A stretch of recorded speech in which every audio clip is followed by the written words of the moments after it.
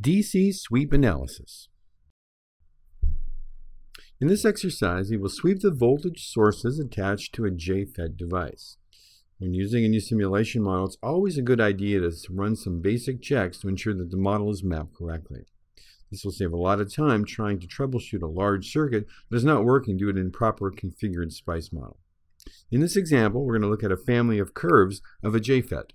Locate the design files under startingdesignfiles.zip on the eLearn site, just below the lesson where you've launched this module. And once you extract that, you will be able to do a file open and go to the desktop or wherever you place the design files and open up JFET Project PCB.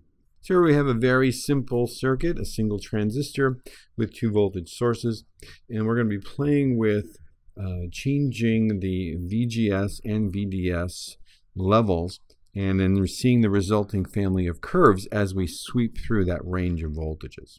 So go to the simulation toolbar shown here, and we're looking for the setup for the mixed signal simulation. And what we're going to look at this time is the DC sweep analysis. So first of all, make sure that is enabled. And you'll notice that there are two groupings of information here that you can enter to specify the type of analysis you're about to do. The primary source is just that, the primary key of changing parameters.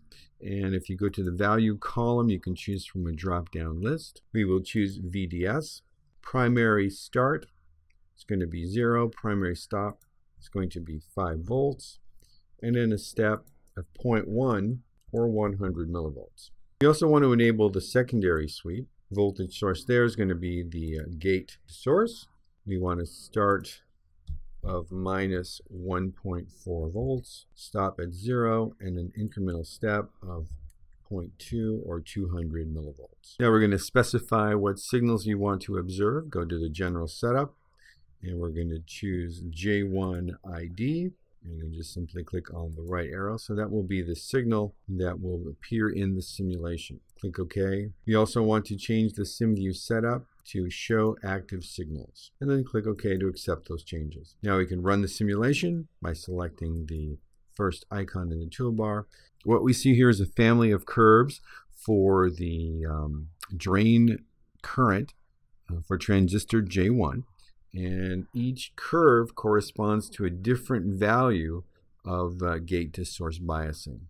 The very bottom curve is a gate to source voltage of minus 1.4 volts, which we specified moments ago. And then the next one up here is minus 1.2, minus 1 volt, etc., changing by an increment of 0.2 volts, which is again what we specified.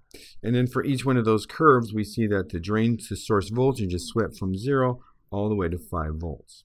Comparing this to the drain current values from the datasheet, we can see that the waveforms are indeed very similar. If you find this fascinating, open up the instructions PDF file, and for extra credit, you can create a schematic and simulate a sweep of a BJT transistor.